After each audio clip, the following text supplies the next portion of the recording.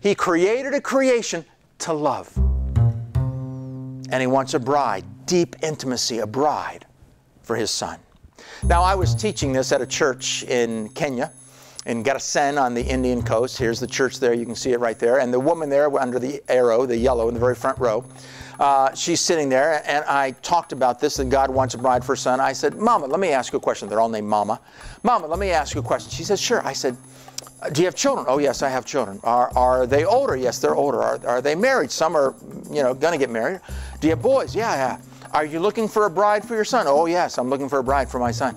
I said, let me ask you a question. I said, do you want a mature bride for your son, or do you want an immature bride for your son? She says, oh, I want a mature bride for my son. I said, I think that's what God the Father wants for His Son. God just doesn't want a bride for His Son. God wants a mature bride for His Son. That's what God is looking for.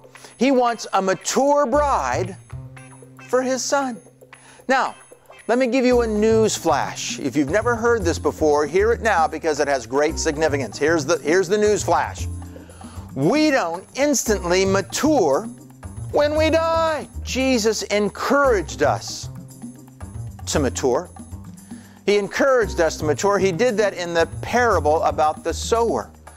The disciples knew their goal, and our goal was to mature as well. They knew that our goal was to mature.